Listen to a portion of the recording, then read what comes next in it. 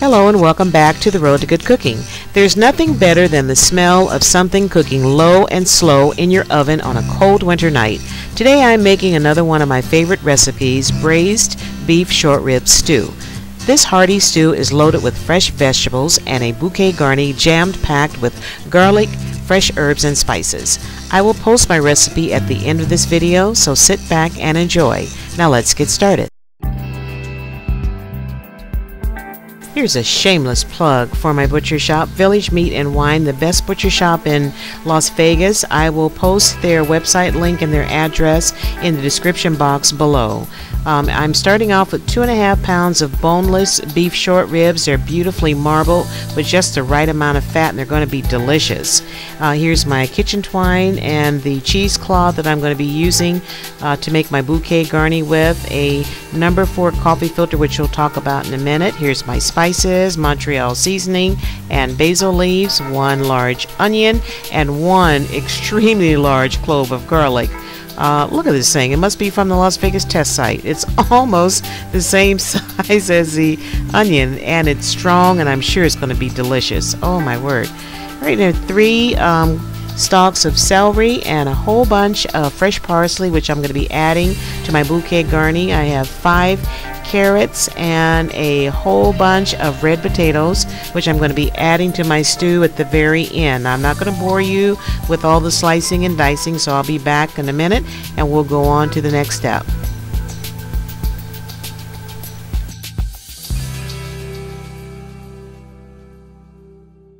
Let's talk about a bouquet garni. A bouquet garni is a bundle of fresh herbs that's usually tied up with kitchen twine, or you can wrap it up in cheesecloth like I'm going to do for this recipe. Or you can use the coffee filter like I'm showing you here.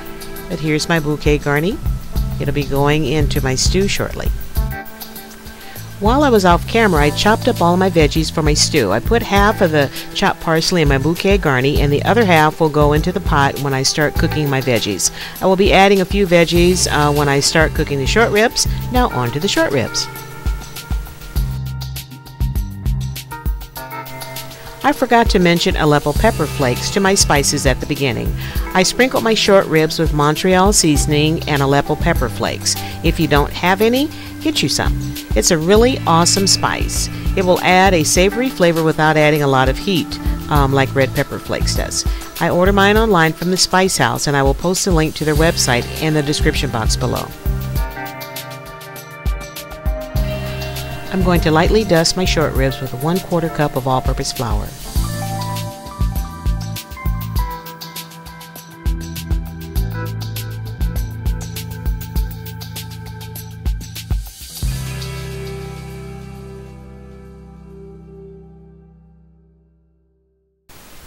I had a little flour left over in the pan. I will be adding that to the pan when I start cooking my veggies.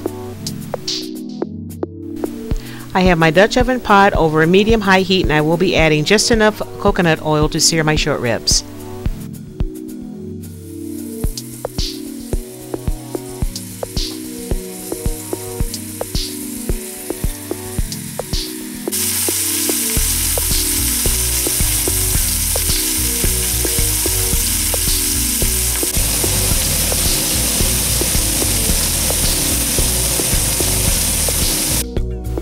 I removed my short ribs to a platter. I'm going to let them rest. Now I'm going to prepare my veggies. I added a few of the carrots and a few of my onions to the pot. Now I'm going to scrape up all those brown bits, because those brown bits equals flavor, baby. Make sure you get them all. Now I'm going to add the rest of the flour that I had in that pan, and this will help me make my roux.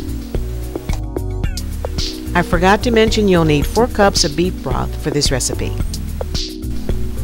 Now, with my left hand, I'm going to carefully pour in that 4 cups of beef broth while holding the camera with my right hand. Now, this is a challenge, so bear with me. Girl got skills. Check it out. All right, I did it. Now I'm going to add all of the short ribs back into the broth I just made.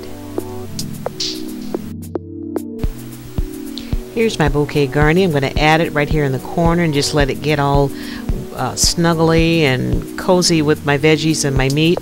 Now I'm going to cover my pot with a lid, put it in a 325-degree oven, and roast it low and slow for about an hour and a half. Here's what my short ribs look like after about an hour and a half of roasting time. I'm going to remove them to a platter and let them rest. And I'm going to add my veggies to this same broth, pop them back in the oven for another 30-45 minutes or so, and then I'm going to add the short ribs back to the broth. Here's my short ribs, and as you can see, they are fork tender. I've added all my veggies back to the pot, and I'm going to bump up the heat to my oven to about 375. Cover the pot with the lid. Cook these veggies for about 30-45 minutes or until they're fork tender. Here's my veggies after about 35 minutes or so. I've added 1/2 cup of sour cream, and I'm going to add 1/4 cup of half and half. Stir it all together and it'll be good to go. I'm going to remove my bouquet garni, add my short ribs back to my veggies, and dinner is ready. I packed up some of my short rib stew in a plate of bread, and I took it down the street to my elderly neighbors whom I've been cooking for years. And when I got there, she had the table set up. Here's their table with their 2 bowls and their butter and their bread. It was so cute the way she had it set up, and I love them so much, and I don't mind sharing with them. Anyway, this is a great recipe your family will absolutely love for the winter. It's savory, it's creamy, the meat is tender, and all I can say is this recipe will not disappoint. It is so good. Sorry to smack, but you know what? Sometimes you gotta do what you gotta do. Anyway, enjoy this recipe. Share my link with everybody you know in the universe. Subscribe, leave me a comment, and just take care of yourself, feed your family well, and enjoy.